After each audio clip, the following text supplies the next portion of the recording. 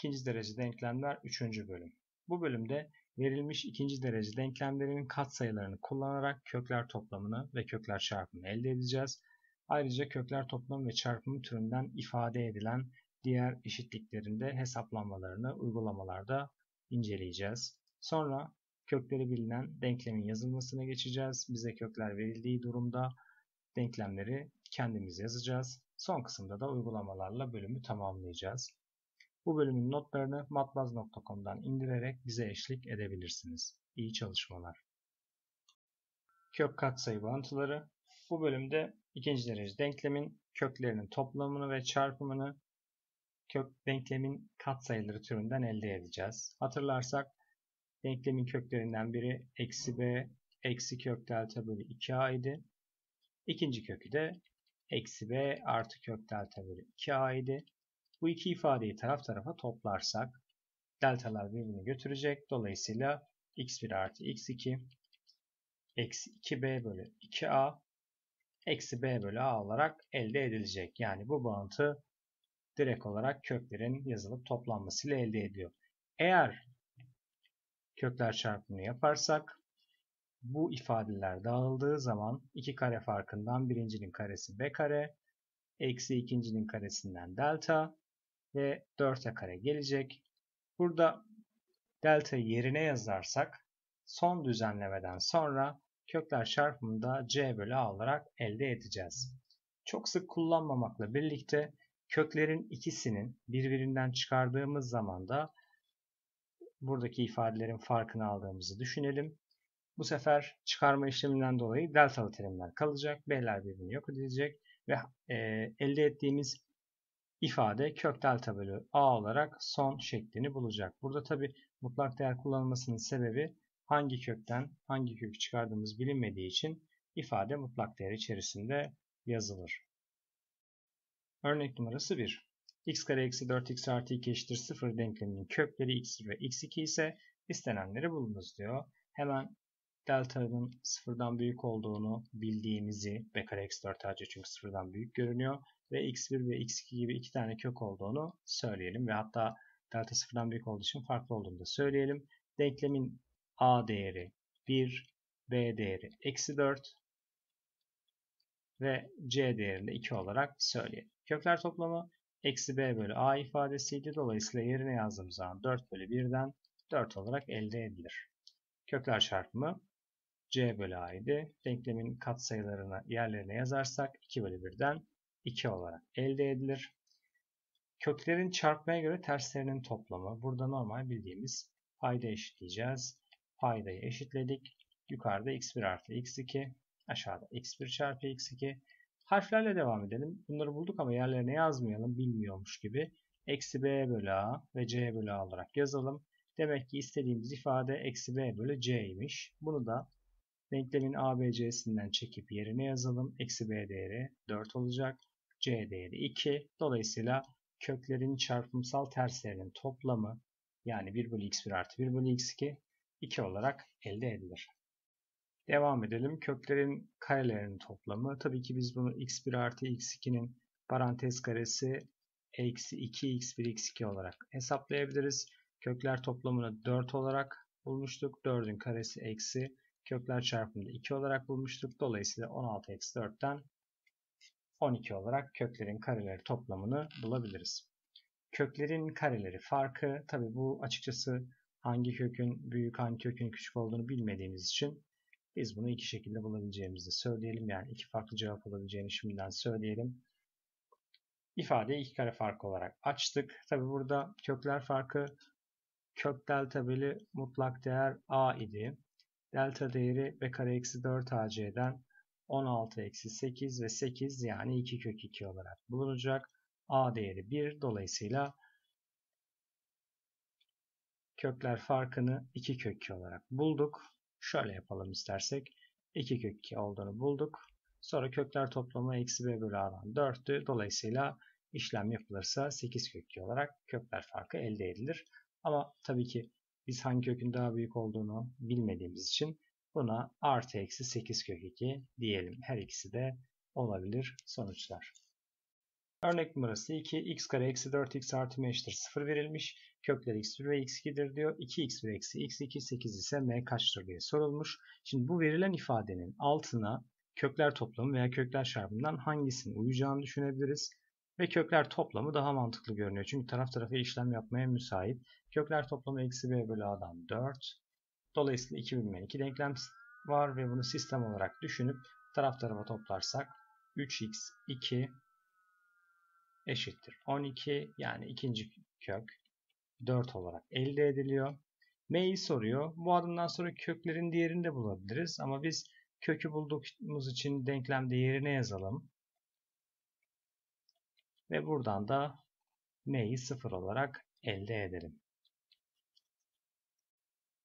Örnek numarası 3. X kare artı mx artı 16 eşittir 0. Buna göre x1 ve x2 arasındaki ilişki olan x1 eşittir x2'nin kübünü de biliyoruz. M kaçtır diye sorulmuş. Şimdi bir kere daha bununla beraber hangisini kullanabiliriz? Madem birini diğer cinsinden biliyoruz ve bu sefer c ve a'da bilinen sayılar var. Kökler çarpımını kullanalım. Kökler çarpımı c bölü a'ydı, yani 16. Ayrıca x1 x2'nin kübüydü. x2 ile çarpıldığı zaman 16 oldu. Buradan x2'nin dördüncü kuvvetini 16, yani 2 üzeri 4 olarak söyleyebiliriz. Buradan x2 değeri artı veya eksi 2 olarak elde edilir. Şimdi eğer x2 değeri 2 ise m değerini bulalım. 4 artı 2m artı 16 eşittir 0. Buradan m değeri eksi 10 olarak bulunur. Ayrıca x2 değeri eksi 2 ise buradan da 4 eksi 2m artı 16 eşittir 0. Buradan da m değeri 10 olarak elde edilir. Demek ki m değeri eksi 10 veya artı 10 olarak bulunabilir. Örnek numarası 4. X kare eksi 8x artı 2 eşittir 0 denkleminin köklerinin aritmetik ortalaması geometrik ortalamasının kaç katıdır diye sorulmuş. Yani bizden istenen aritmetik ortalamayı geometrik ortalamaya bölmemiz, yani x1 artı x2 bölü 2 köklerin aritmetik ortalaması, köklerin geometrik ortalaması da çarpımlarının karekökü 2 sayı için kök derecesi 2 olacak. Kökler toplamı eksi b bölü a'dan 8 bölü 2'miz duruyor. Kökler çarpımı c bölü a'dan 2 bölü 1 kök içine aldık. Dolayısıyla 4 bölü kök 2 aranan cevap. Tabi biz bunu kök 2 ile genişletelim. Dolayısıyla cevabın 4 kök 2 bölü 2, başka bir deyişle 2 kök 2 olduğunu söyleyelim. Örnek numarası 5. Denkleminin kökleri x1 ve x2 ise ve x1 ve x2'nin kareleri toplamı 11 ise m kaçtır demiş. Köklerin kareleri toplamını köklerin parantez karesinden, toplamlarının parantez karesinden elde edebiliyoruz. Basit bir özdeşlik kullandık. Kökler toplamı eksi b bölü a'dan 3 karesi eksi 2 çarpı kökler çarpımı c bölü a, bu da m değeri. Bu ifade bize 11 olarak verilmiş. Demek ki 9 eksi 2m 11. Buradan 2m değeri eksi 2 ve m değerini eksi 1 olarak elde ederiz. Örnek numarası 6. X kare eksi 6x artı 1 eşittir 0. Denkleminin kökleri x1 x2 ise köklerin farklarının kareleri kaç olabilir demiş. Deminki gibi yine iki kare fark olarak ayıralım. x1 eksi x2, x1 artı x2 ve x1 eksi x2'yi kök delta bölü mutlak değer a olarak. Tabi burada mutlak değer kullanmamız çok anlamlı değil. Sonunda zaten cevabı söyleyeceğiz. Bunu da eksi b bölü a olarak ifade edelim. Şimdi delta b kare eksi 4ac idi. 36 eksi 4'ten 32 olacak. Dolayısıyla kök delta 4 kök 2, a'nın mutlak değeri 1 çarpı eksi b bölü a 6 bölü 1 olacak. Dolayısıyla bunu 24 kök 2 olarak söyleyelim.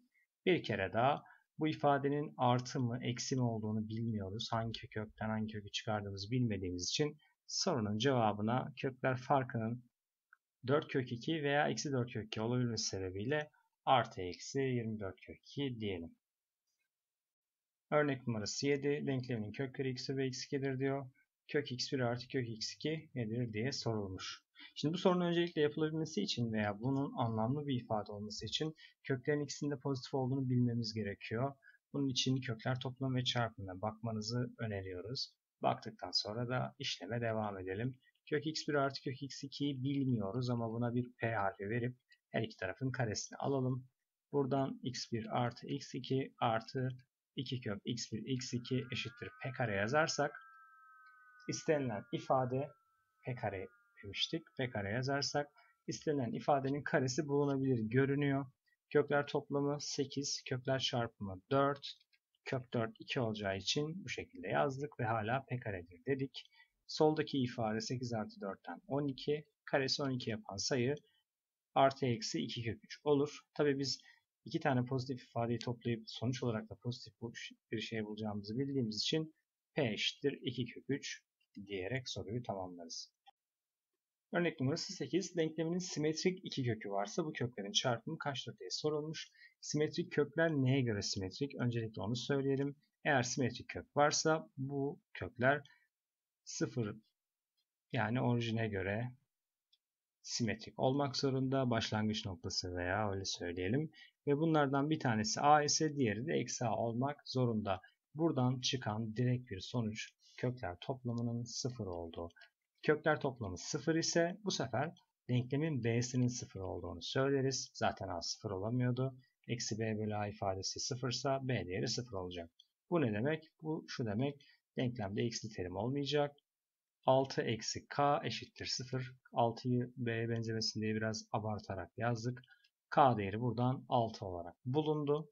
Denklemi temize geçelim. 7x kare eksi 1 eşittir 0 ve bize sorulan kökler çarpımı x1 çarpı x2 c bölü a olduğuna göre eksi 1 bölü 7 olarak elde edilir. Kökleri verilen denklemin yazılmasına geldi. Kökleri verilen denklem yazılırken tabii ki kök sıfırlayacak şekilde olduğuna göre biz bunu yazdığımız zaman sıfırlaması için eksiği başına yazarak yazıyoruz. Yani kökler bize x1 x2 olarak verilmişse biz bunu x eksi x1, x eksi x2 eşit çarpım şekline getiririz. Eşittir 0'da yazarız. Bu arada denklemin baş katsayısı zaten kökleri etki etmediği için rastgele bir a harfi yerleştirebiliriz. Hatta ve hatta tüm denklemi a'ya da bölebiliriz. O şekilde de olabilir. Bu denklem dağıtılırsa bu denklemde a'ya tabii ki gerek yok. Yani kökleri değiştirmediği için olmadığını da varsayabiliriz. Bu denklem dağıtılırsa yani önce x'i sonra x1'i dağıtıp tekrar yazarsak aşağıdaki denkleme ulaşıyoruz. Ulaştığımız bu denklem bize tanıdık ifadeler gösteriyor. Bunlardan bir tanesi köklerin toplamı. Biz bunu t harfiyle, bu ifadede köklerin çarpımını da ç harfiyle gösterirsek aşağıda sıklıkla kullanacağımız ikinci derece denklemin, kökleri bilinen denklemin bağıntısı ortaya çıkmış oluyor. Demek ki biz kökler toplamını ve kökler çarpımını bulacağız ve bunu buradaki ifadede yerine yerleştireceğiz. Şimdi örneklerine bakalım. Örnek numarası 9. Kökleri 3 ve 4 olan ilk soruda denklemi yazın demiş. Şimdi biz bunu sadece ilk soruluk şöyle yapalım. Kök 3 ve 4 olacaksa x eksi 3 çarpı x eksi 4 eşittir 0 olur diyebiliriz. Tabii buna bir baş katsayı olan a da verebiliriz. A burada rastgele bir sabit, sıfırdan farklı olmak üzere. Ama biz bunu genellikle böyle yazmıyoruz da şöyle yazıyoruz. Toplam değeri 3 artı 4'ten 7, çarpım değeri 3 çarpı 4'ten 12 ve bağıntı x kare eksi tx artı ç eşittir 0. Yani x kare eksi 7x artı 12 eşittir 0 olarak yazılıyor. Genellikle biz çarpım şeklini yazmıyoruz. Daha alıştığımız, daha genel ifade olan ax kare artı bx artı c türünden yazmak için bu t ve ç'li ifadeyi kullanıyoruz ve bundan sonra da bunu kullanacağız. Ama tabii ki yukarıda ilk yaptığımız çarpan şeklinde kabul. Burada hemen t'yi söyleyelim. T toplam 3 çarpımı söyleyelim. Eksi 10. Bağıntıda yani şu ifadede yerine yerleştirelim. X kare eksi 3x eksi 10 olarak eşittir 0 olarak denklemi elde ederiz. Üçüncü örnekle devam edelim. Alt örnekle toplam kökler toplamı eksi 7 kökler çarpımı 0.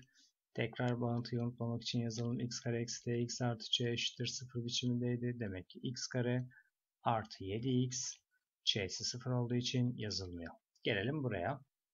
Burada toplamları 2 kök 3 olacak.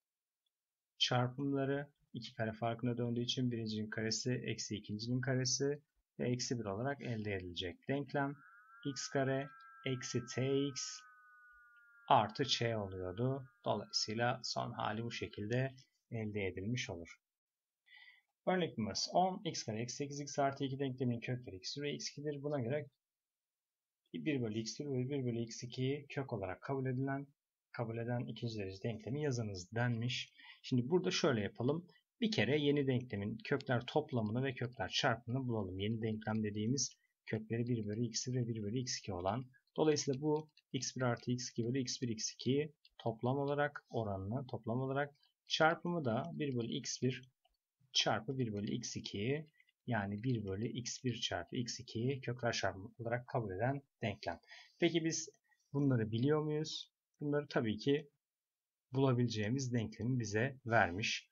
Demiş ki x1 artı x2 ilk denkleme bakarsak eksi b bölü a'dan 8 x1 çarpı x2 de c bölü a'dan çarpmayı gösterelim 2 olarak elde ediliyor. Dolayısıyla şimdi t değeri artık 8 bölü 2'den 4, ç değeri de 1 bölü 2 olarak elde ediliyor. X kare eksi tx artı ç eşittir 0 yazdık. Tabi denklemi kesirli bırakmamak için genişletelim. Aslında normalde şu anda soruyu bırakabiliriz ama devam edelim. 2x kare eksi 8x artı 1 eşittir 0 aradığımız denklem olur. Örnek numarası 11 verilen denklem için yeni köklere sahip denklemin ne olduğunu sormuş. Şöyle yapalım. Eski denklemimizde kökler toplamı biliyoruz artık. Bunu birazdan ihtiyacımız olacak. Kökler toplamı eksi b bölü a'dan, kökler çarpımı da c bölü a'dan elde edilip bir köşede dursun. Şimdi yeni köklerimizin toplamı yani t dediğimiz ifade 1 bölü 2x1 eksi 1 artı 1 bölü 2x2 eksi 1. Şimdi bunu düzenleyeceğiz ve yukarıdaki bulduğumuz değerleri yerine yazacağız. Payda eşitlersek 2x2 eksi 1 artı 2x1 eksi 1 bölü 4x1 x2 eksi 2x1 eksi 2x2 artı 1 olarak elde ediliyor. Şimdi burada kökler toplamının 2 katı var. Demek ki bir adet 6 var. Eksi 1 eksi 1 daha eksi 2 olacak. Aşağıya geçersek kökler çarpımının 4 katı yani 4. 2 tane kökler toplamının eksilisi var yani eksi 6 ve artı 1. Temize geçersek yukarıda 4 aşağıda eksi 1 demek ki t değerimiz eksi 4. Çarpımda biraz daha şanslıyız çünkü çarpım zaten işini aşağı yukarı demin yapmıştık. Sadece paydaların düzenlenmesiyle gelecek. Bunu aşağıda biliyoruz.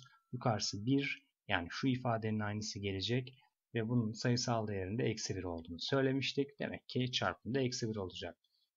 Son genel bağıntıyı yazarak ifadeyi tamamlayalım. Buradan x kare eksi tx, t'yi eksi 4 olarak bulmuştuk. Dolayısıyla 4x oldu. Artı ç'ydi. Dolayısıyla eksi 1 eşittir 0 olarak işlemi tamamlarız. Şimdi iki tane uyarımız var. Bunlardan bir tanesi köklerden birinin a artı kök b durumu olması durumunda eğer katsayıların rasyonel olduğunu biliyorsak diğer kökün ilk kökün eşleniği olan a eksi kök b olduğunu biliriz. Bunu sıklıkla kullanacağız bu tür sorularda. Ayrıca aynı şekilde benzer bir durumda burada da var. Eğer elimizdeki denklemin katsayılarının reel olduğunu söylüyorsa ama köklerden birisi m artı ni karmaşık sayısı ki burada i kare eşittir eksi 1 yani il sanal sayımı birimi olarak verilmiş. İkinci kökünde bir kere daha üstüne basarak söyleyelim. Katsayılar reelse köklerden biri karmaşık m artı ni ifadesi ise ikinci ifadede m eksi ni yani bunun eşleniği olmak zorundadır diyoruz. Şimdi bunların uygulamalarına bakalım. Örnek numarası 12. x1 eşittir 2 eksi 4 kök 3 ve rasyonel katsayıda ikinci dereceden denklemi yazınız diye söylenmiş. Köklerinden biri 2 eksi 4 kök 3'müş. Şimdi biz eğer bunun rasyonel katsayılı yani köklü ifade barındırmayacağını biliyorsak köklerden birisi 2 eksi 4 kök 3 ise ikincisinin 2 artı 4 kök 3 yani eşlenik olması gerekiyor. Hemen t ve ç'ye bakalım. T değeri toplamları yani 4. Çarpımları da tabi bu biraz iş istiyor. Çarpımları iki kare farkında dönecek. Birincinin karesi eksi ikincinin karesi. Bu da eksi 44 olarak elde ediliyor. Dolayısıyla denklemimiz x kare eksi tx artı ç. Tabii şunu şöyle yazalım.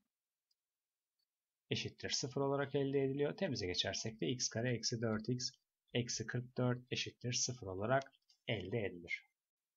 Örnek numarası 13. Köklerinden biri 3-2i olan ve reel katsayılı olan ikinci derece denklem nedir diye sorulmuş. Biliyoruz ki köklerden bir tanesi 3-2i ise ikinci kök bunun eşleniği olan 3 artı 2i olacak. Buradan kökler toplamını 6 olarak, kökler çarpımını da yine 2 kare farkı, yine biraz işçilik yapalım. Birincinin karesi yani 3'ün karesi eksi ikincinin karesi 2i'nin parantez karesi. Bu da 9 artı 4 olarak elde edilecek. Çünkü 4 kare eksi 4 eksi 4'ten artı 4 yani kökler çarpımı 13 olarak bulacağız. Son bağıntıya göre de ifadeyi tekrar yerine yazarsak x kare eksi 6x artı 13 eşittir 0 ikinci derece denklemi elde edilir.